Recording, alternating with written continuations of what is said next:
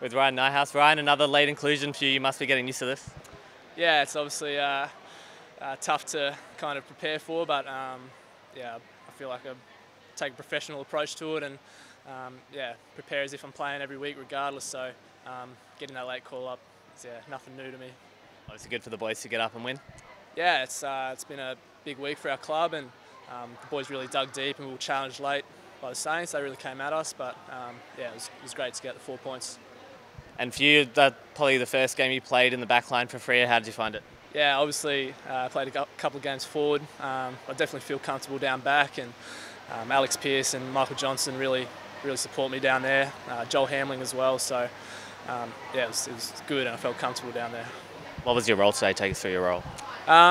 Yeah, so really any small forwards that went deep, it was kind of my responsibility to play on them. So I've kind of played that role through the waffle for a couple of years, and I'm starting to build my brand around that. So yeah, for the team to take a chance on me and back me in for that role, I'm definitely grateful.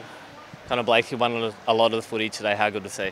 Yeah, he was great. Another one back there who really leads the way for us, and a lot of rebound. Obviously missing Nathan Wilson and Stephen Hill, so someone kind of had to step up and really run off, and he's definitely filled that, and he's been doing it for a couple of weeks now. Have you been going to Peel? Is it good that I guess Peel have this similar setup so you can just step up to AFL level and they're not too much different?